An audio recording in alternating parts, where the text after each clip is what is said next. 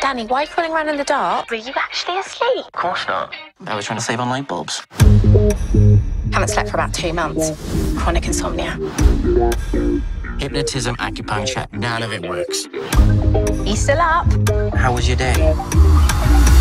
Oh, I saw this ad for some new pills called snoozers. No, they don't knock you out. They just make everything taste like cabbage.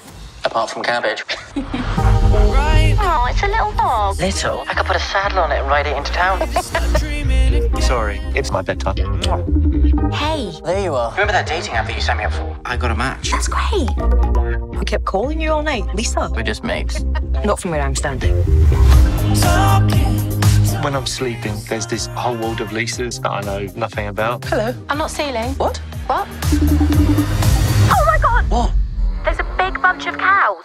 Cows? The cows attack. Let me check. Yeah, they do attack, and they kill. What?